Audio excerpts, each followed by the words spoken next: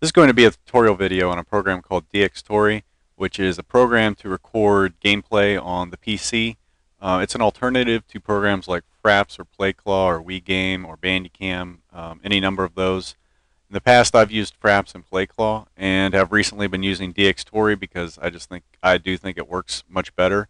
The main advantages I see with Dxtory are the performance. You don't get the frame drops nearly to the extreme that you do with Fraps and the other programs. And it also has a lot more options than those other programs, giving you a lot more flexibility. So I opened up Dxtory here, and let's go through the tabs and just kind of walk you through what everything does and how it all works. The first tab here, the target, you really don't need to worry about this. This will populate when you open up a game. Dxtory records from any OpenGL or DirectX source. So it records basically games. You can't use it to record things like what I'm doing now, which is screen recording. You'll need another program for that, but if you just want to record games, this will definitely do you. So the overlay tab, pretty simple. You just want to check these boxes so that you have the video frame rate displayed. That'll tell you how many frames your game is running in at the moment, and the write FPS. This will tell you how many frames you're actually writing to file. So you definitely need to have these things checked so you can kind of monitor what's going on. And you definitely want to make sure you're always writing as many frames as you think you should be writing. The next tab here is the folder settings. So this is going to be where your video files are recorded to. And so you can add a folder, you can add a drive. One important point here is you absolutely, if you're going to try to record anything from the PC, you need 2 hard drives in your computer at least. You need your primary C drive, which has your Windows and all your programs installed upon it, and then you need at least one separate drive that you're going to devote to recording and possibly storing those videos and that sort of thing. So I actually have 2 drives that are devoted to storage and recording. And if I wanted to add, one, I'd obviously just click the little add button, navigate to it, and add it. You can also, within here, and this is a good idea, you want to benchmark your drive. So you can click that little button, you can run this test, and it'll tell you the write speed of your drives. So it happens pretty quickly. This will give you a pretty good idea of how fast your drive is. I can't tell you what these numbers exactly need to be, but I can kind of give you some rough idea. I believe, at the very least, you're going to want to have 40 megabits per second, and that would probably be enough to record something like 720p video and 30 frames per second. If you want to record 1080p videos, you're definitely going to need 100 plus to be able to do that. And like I said, I have 2 drives here. These are 2 separate drives. They are not rated together, but Dxtory also has a very unique feature that allows you to record simultaneously to 2 drives even though they are not rated. And I'll talk about that a little bit more in a moment. Hotkey, obviously you just need to set up a key to record. You can set this to whatever you want. I use F9. Screenshots, you can also do that with a hotkey. So now we get to the video tab. And this is where it'll probably get interesting, if it's ever going to get interesting. And where, obviously you have the most options and what everyone probably cares about. So the first thing is, I use the codec that comes with Dxtory, the Dxtory video codec. One other nice feature about Dxtory is you can actually record to different codecs. So for example, you could potentially record to H.264 codec, MPEG-4, DivX codec, any codec you can find on the internet that you can install, you could potentially use it to record in Dxtory. I've done a little bit of experimentation, and really, it gets a lot more complicated when you start trying to use other codecs, because you start having to deal with a lot more options and compression and that sort of thing. And I just find Dxtory codec works just fine. You can open the files in every video editing software I've tried to use and every media player that I've tried to use as well. Then you can also click this box here. This opens up some more options about the quality. I've been using high quality, but you can go, basically checking these, you lower the quality, but you also lower the file size. And so obviously if your hard drive is a little bit slower or you're concerned about file size, you can lower the quality. Now one important fact is here is, low quality doesn't mean it's going to just look like shit. I mean, it's still very high quality. So even checking these, the files are still huge and they're still very high quality. So you don't really have to worry about, that your videos aren't going to look good. File size in Dxtory is pretty comparable to Fraps. It changes a little bit, because this is going to be a little more compressed. And One thing that a lot of people don't seem to know is that Fraps is actually compressed as well, and Dxtory also compresses your videos. But it's like, it's somewhere on the order of about 50% compression. One other nice feature about Dxtory versus Fraps is that it records your files into a single large file. So anyone that's used Fraps knows that it divides your video files into 4 gigabyte segments. So your 15-minute video turns into 7 or 8 miniature files. Dxtory will have that 15-minute video all in one single file. So for me, that's nice because it's easier to keep things organized and know what you have recorded and that sort of thing. Next, frame rate. You can set this to any of these presets. I always record at 30 frames per second because YouTube is 30 frames per second, so I don't see a need to go any higher. You can even manually enter in a frame rate. I've never actually tried that, but I know you can do it. But obviously the obvious selections would be 30 or 60. Like I said, I use 30 because that's what YouTube is. Next, the output. You want to always have this box checked if you're trying to record file output. That will make sure that it actually outputs to a file. And if you don't have that box checked, it will not actually record your file. And while that seems obvious, the reason that is there is because you might want to just do direct show output. And I will talk about this more down the line in another video that I'm going to do about how to do live streaming.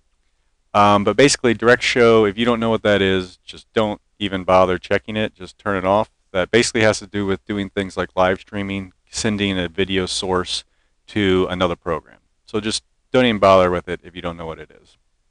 File format. I would say basically everyone is probably going to want to have AVI checked. If you're recording to a single hard drive or if you're recording to a RAID array, just select AVI. I use RAWCAP, and that is because I record to these two drives at the same time. That's basically what RAWCAP does. If you have two drives that are not rated and you want to record to them simultaneously, select RAWCAP. And what it does is it basically divides the file between the two drives. So the first frame will be written on drive A. The second frame will be written on drive B. The third frame is on drive C. And then there's a tool that I'll show you in a little bit here that you can then use later after you've done recording to rebuild those two separate files into a single video file. Clipping.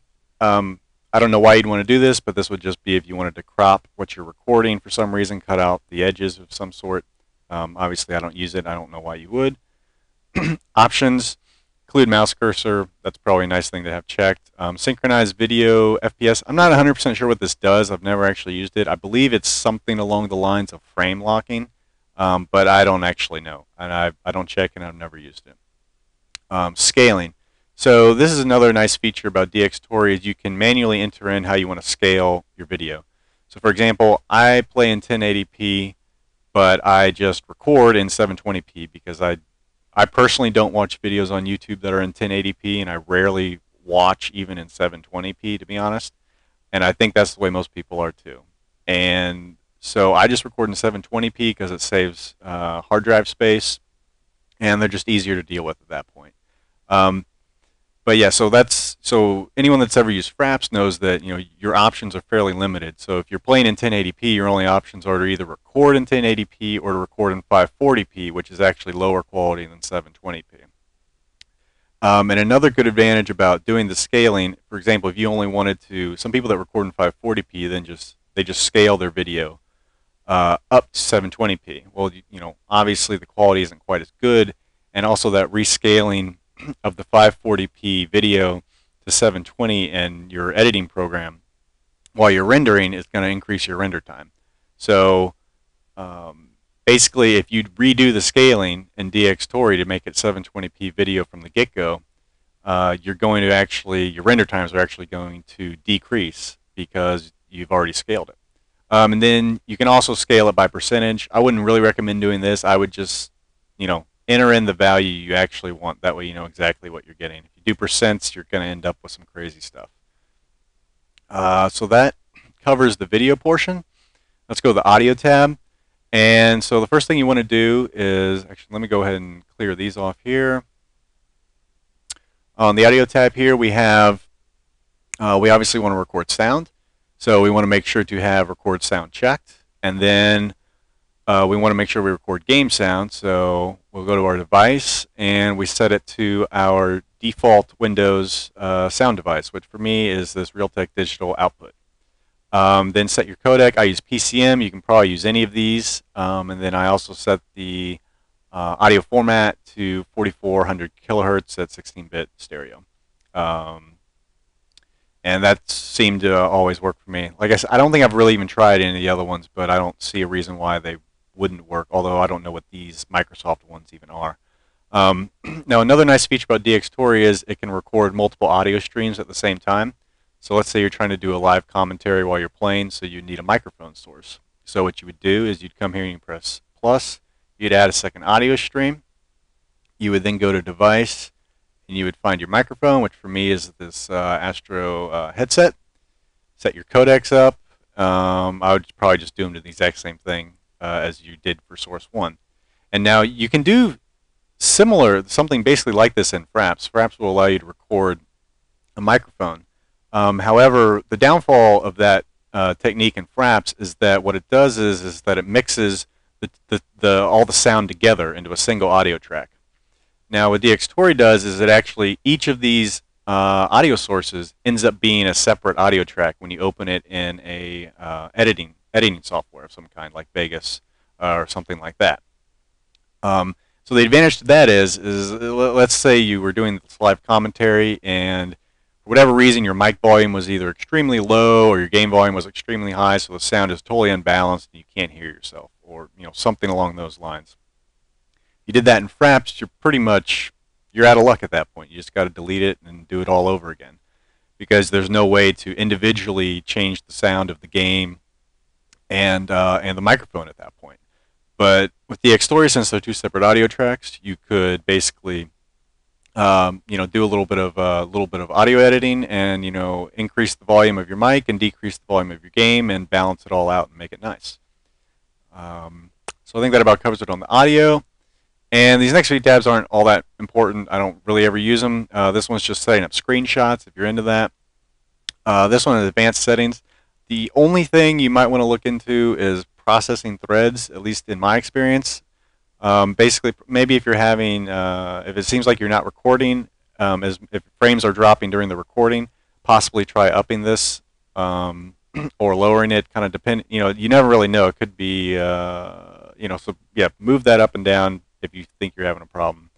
I have a quad-core processor, so I just put it on 2, and that seems to be fine with me. It might have even been that on default when I got it. And like I said, I've never even used any of the other options.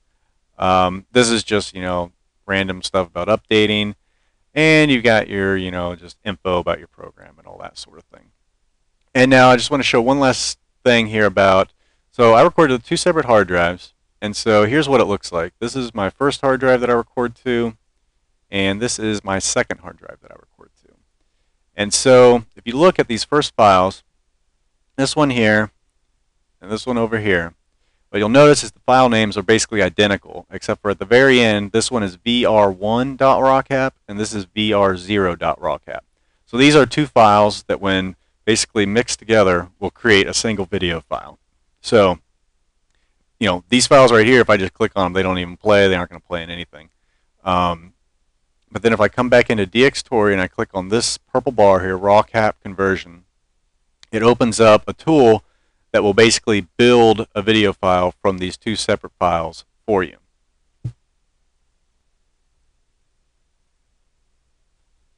Alright, so that opened up after a second, and it'll take a while to open up sometimes. I mean, I've got a whole bunch of crap on here, so I'd had to kind of read all that. But anyway, so to show you a little bit of a preview, in fact, you can actually play a preview if you so desired, and look at what the video actually is. Then you can click on it, and if you wanted to actually build it into a full video file because you wanted to keep it, go ahead and just press build, and it'll go through a little process here, and it'll build your video file for you. And then there's also, if you don't want them, you can obviously just delete them. Then there's also another interesting little workaround that I'm not going to go into the details of, but you can also set up a virtual mounted drive, basically, which more or less mounts those files and mixes them together into files for you without actually having to go through that build process. So these, that was what I just clicked on here, and this is my mounted drive. of those two and shows all those video files here put together already, and you could just drop them into editing software that way. I'm not really going to go over this because I think 99% of people that might potentially watch this aren't going to be using this tool to begin with. If you do want more information about this, send me a message and I can tell you all about it. So I think that about covers it. I tried to go as fast as possible to keep this somewhat short, but it's going to be damn long anyway. If you got any questions, let me know. I guess I should say this program does cost money. It's 1,600 yen, which for me was about $40 several months ago. And I'll obviously link everything in the description. And I believe there may be a free unwatermarked version that you can download, but I've never actually tried it, so I have no idea. It's an older version for certain.